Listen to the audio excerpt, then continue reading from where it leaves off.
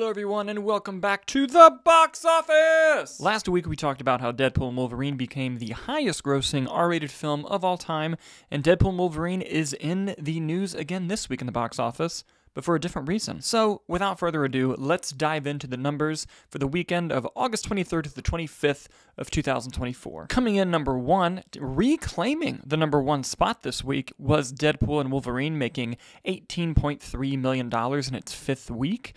Alien Romulus, which opened to just north of $40 million last week, took a 61% drop, which is more than you'd want your opening movie to have, although horror movies do tend to have bigger drops in the second weekend. But alas, it came in with $16.3 million in week two.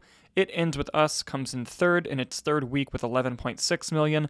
Blink Twice in its opening weekend made $7.3 million. You can also find our review for Blink Twice on the channel and in the description below. And coming in fifth in its first week was The Forge, making $6.6 million.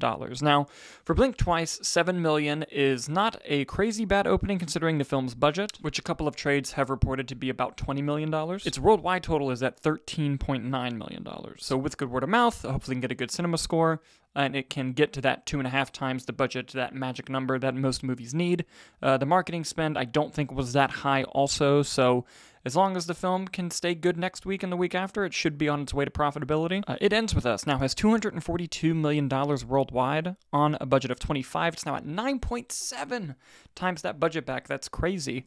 The funny thing is, if they wanted to make a sequel to this, Justin Baldoni, the director of the film, who is currently having some drama with Blake Lively, will likely have to stay involved in the project because, from what I understand, his production company owns the rights to the sequel novel, at least the production rights to make a film about it, so we'll see what happens there. But with how well the film's been doing, you know that the executives are talking about making a sequel. Alien Romulus now has $225 million worldwide on a budget of 80, so it's at 2.8 times its budget. It's already in the profitability range.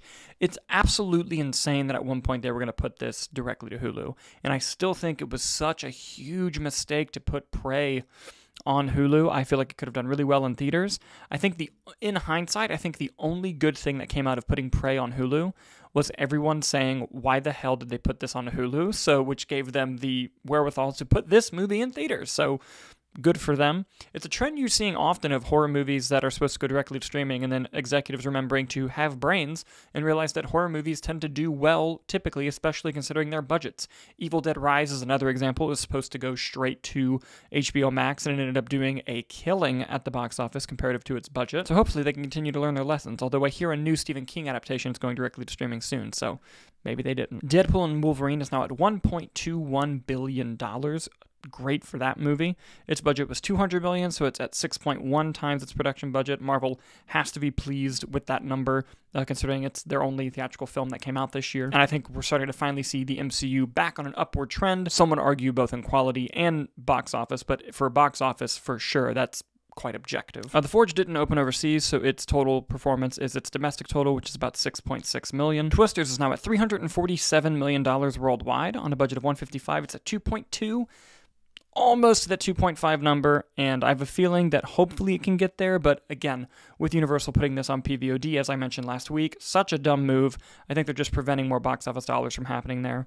The re-release of Coraline, which came in 5th place last week, only took a 49% drop, making another $5 million this week. That's just acting like it's a brand new release. It's crazy and shows the staying power of that movie and how even in this modern time of film, movies can find their audience over time, and this is proof of that. So great for that film. Let's talk about The Crow. I haven't seen this film yet, but it has opened. It was its first weekend last weekend, and it opened to, let's see here, $4.6 million, which is not great. It was made on a budget of 50. It's at 0.1 times its production budget. You really hate to see it. And again, I haven't seen the film, so I can't really speak to its quality.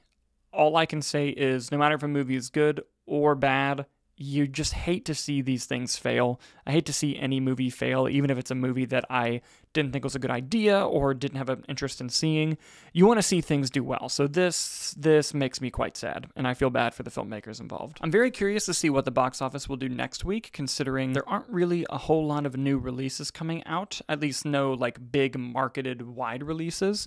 So I wouldn't be surprised if this box office stays relatively the same. So it will be interesting to see what happens next week. But before we conclude the episode, I wanted to take a minute and show a special little chart for you guys. With Alien Romulus now in theaters and doing somewhat of a killing, I wanted to go ahead and bring up the total worldwide box offices of all of the Alien films in order from most worldwide to least, and I also have some additional information on them at the bottom. Just figured it'd be a nice kind of look into film history of this franchise and everything they have. Now, if you're new here, I don't like to include adjustments for inflation when I do charts like this, and the brief reason for that is I think if you're going to take into account inflation, you also need to take into account many other aspects that happen throughout film history.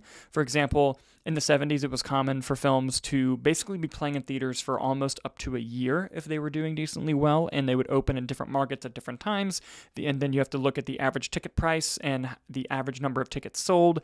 Like, there's so many elements that go to how a movie made its money, but something that will never change is the amount of money it made versus its budget, which is what I kind of like looking at seeing. So that's why I don't really like to do the inflation numbers, but if you love looking at the inflation numbers, please feel free to do the calculations and comment below. I'd love to see what you guys come up with. So, diving into the Alien franchise, the most money that one of these films has made worldwide is Prometheus at $402.4 million. Its budget was $125 million, meaning it made 3.2 times that budget back.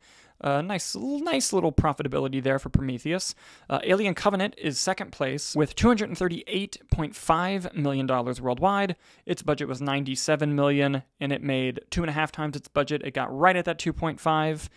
Which means it most likely broke even for the studio, plus or minus just however much they spent on the marketing. Alien Romulus right now is in third, hence the little asterisks there at $225.2 million worldwide. Obviously, this is going to be passing Alien Covenant any day now to be the second highest grossing movie in the franchise.